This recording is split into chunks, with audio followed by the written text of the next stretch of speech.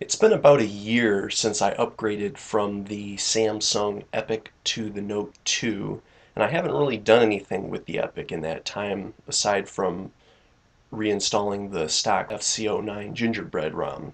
That was the newest official TouchWiz ROM available for the phone. So today I'm going to attempt to install CyanogenMod 11 along with the Notest kernel so we can get a little bit of Android KitKat going on that phone.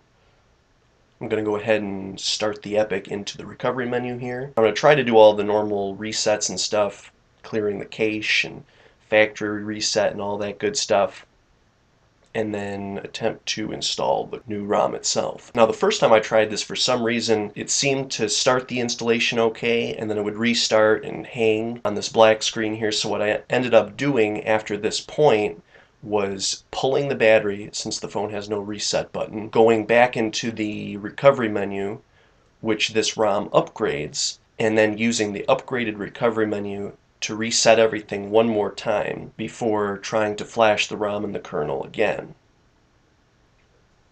After that little bit of rigmarole, it did install successfully. It takes a little bit to start up here, but it does make it to the first run setup wizard eventually.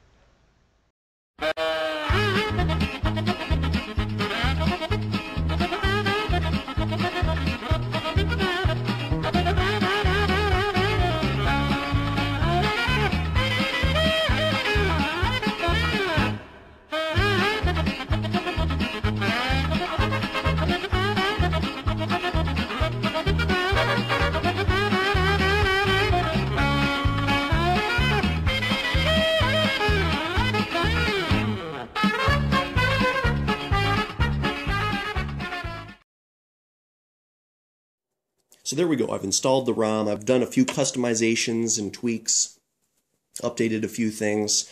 Once you get done stepping through the setup wizard, it's going to dump you out here at the Trebuchet launcher. Once you've made it that far, it's also a good idea to head back into the recovery menu one more time and install the G-Apps. That's a zip file that installs annoying Google stuff like Gmail, Search, Google Framework, Hangouts, News and Weather, and of course the ever-annoying Android Marketplace. All that stuff that nobody really wants, but you basically have to have installed if you want to be able to get anything done. For example, YouTube won't run without the Google Framework installed. Maps is the same way, so there's really no way around that. Once that's all been addressed, you can gaze upon Android KitKat in all of its glory. It works well enough. The interface is pretty responsive, especially if you don't have much going on in the memory. We'll take a quick peek at the settings here. Standard Android settings menu, nothing really to write home about. You get some fun CyanogenMod features in here. Hardware-specific features over here. I'll go into apps real quick. This is where this kind of falls short a little bit, and this isn't anything that's inherently wrong with CyanogenMod. It's just the nature of the phone, and that is that it's only got ½ GB of RAM, and Android is a major pig when it comes to memory usage. So you can basically comfortably have one heavy application running at a time,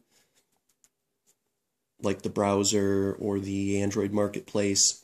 But if you want to switch between them, you're going to find that it's always having to load the application back into memory once it's switched back to it. Other than that, as far as the phone's actual performance, it runs pretty well. I mean, you do run into some slowdowns in the browser, especially if you're loading a heavy web page. And that's actually an interesting thing to note here. This is the fault of Android KitKat. The browser no longer uses the stock Android web rendering engine. It uses basically Google Chrome.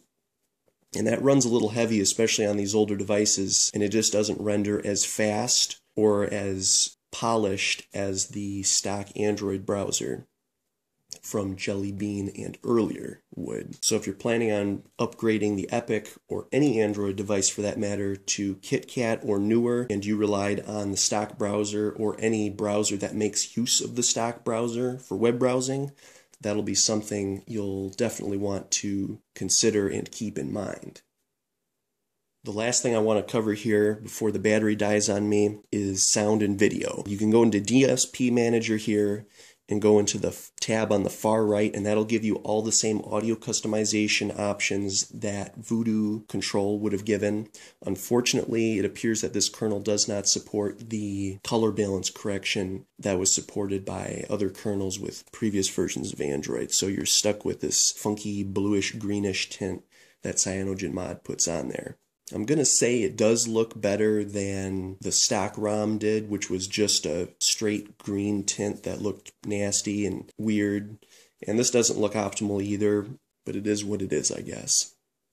And that's CyanogenMod 11 M12 with Android KitKat on the Samsung Epic. I hope you found today's video entertaining and informative. And be sure to stay tuned to the all-new Channel 2012 for the latest in reviews, guides, food, computers, general around the house, and other high-quality, high-definition uploads. Thanks for watching.